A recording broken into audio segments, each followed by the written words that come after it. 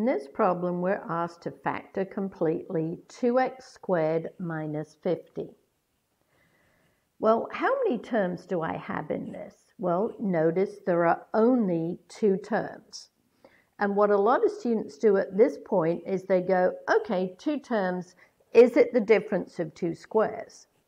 So if we look over here, the difference of 2 squares, that's the case where there are 2 terms.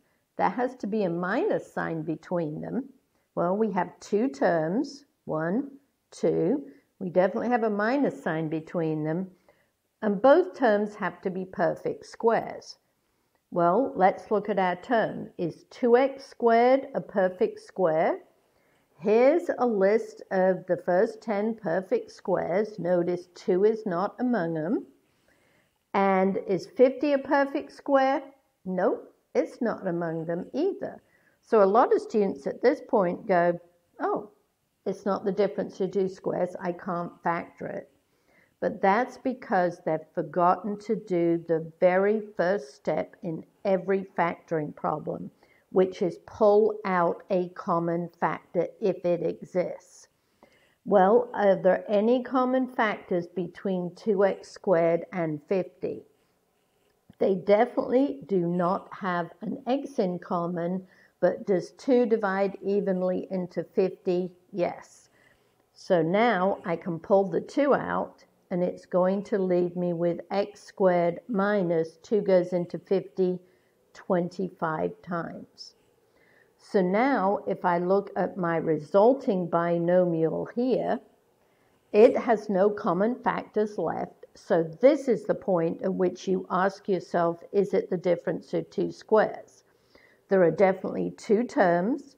There's a minus in between the 2 terms. And is this a perfect square?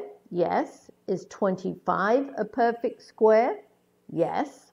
It's 5 squared. So now my resulting binomial can be factored by the difference of 2 squares. So I have a 2 that I factored out to start with. It just stays in front. And now the x squared minus 25 is going to factor into the difference of 2 squares. And the square root of x is the first term in each binomial. The square root of 25, which is 5, is the last term. And one of these binomials has to have a plus and one has to have a minus. Does it matter which one comes first? No, it's your choice. It would have been equally correct to write x minus 5 before the x plus 5.